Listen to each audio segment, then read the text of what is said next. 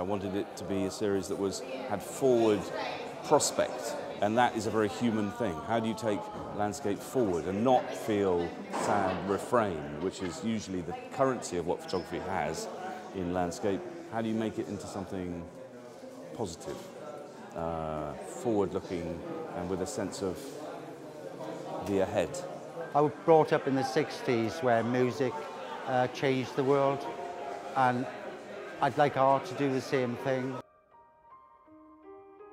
So it's my hope really that we begin to develop a new conscious understanding and a new way of helping and not hindering the beautiful natural world that we live in.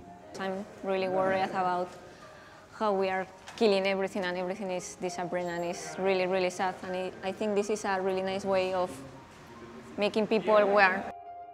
For me, like a life without birds' song is kind of not worth living. I mean, it was a bit absolute tragic loss. It's not always about the money, you know, it can be about wanting to say something.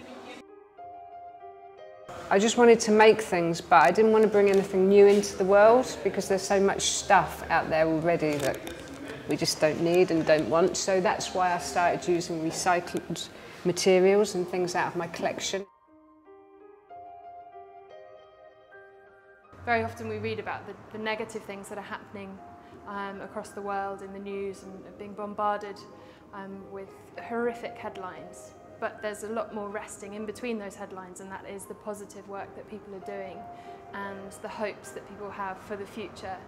And who better really to look at the future and how we really connect with the environment and the emotions we feel and what drives us to do things in a better, greener way than artists. All we can do as artists is begin to kind of tease out ideas about how we might begin to interact with landscape. A sense of kind of empathy, people are being aware of what they do and what effect it has, then you have, I think, a better environment. I've found my way of doing things, so it's a celebration of creative thinking in one's immediate environment. Hopefully for me it's a celebration of life, and it's something fun that I enjoy doing. There has to be a sense of caring. If there isn't the caring, it doesn't really matter, does it really? We believe that the only way we're going to shift attitudes and culture away from our dependence on fossil fuels is to bring new positive messages to people and show that there's a better world out there and that they can have a win-win, that they can have, for example, an investment that gives them a return on their money as well as producing a better world, and also help fund things like this, help fund art that shows a better way of living. I can juxtapose this dream world of mine, this subconscious art, in a city context. I like that. I like the juxtaposition to get people in the city to just step back for a second and start imagining again. I needed to be on the cusp so that you're part of the idea of engaging people emotionally as you're engaging their imaginations as well. We'd like to be able to make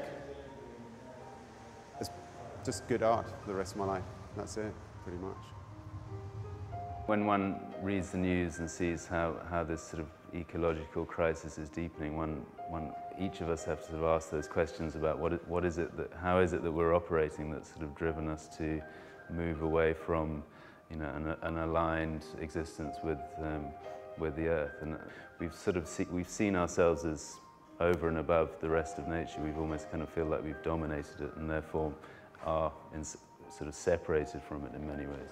Through creativity and other human acts of courage, kindness, those are the things that we see on a daily basis which give us hope for the endurance of the human spirit. I mean, it's one thing for people to kind of appreciate the paintings and acknowledge the problem, but in a way it won't be effective until it helps them actually effect some change. It gives a sense of possibility, and that's, I think, what we're all after. The reason we thought it was important to hold a show like this, which is fundamentally looking at how we connect with the environment, is because we now face huge challenges in overcoming some massive environmental issues such as loss of biodiversity, climate change, and looking at how we actually work together to a more sustainable future. Human nature is a celebration of emerging and cutting-edge environmental art. showcasing photography, artworks made from upcycled materials, painting, sculpture and street art. There's no denying that we face huge challenges in how we as humans interact with nature. It feels more important than ever to take a look at our complex relationship with the environment, and who better to do so than artists? Questioning the very essence of our humanity, this mixed medium exhibition explores what drives us to connect to our environment and how we're responding to nature's call to adapt to a world of finite resources.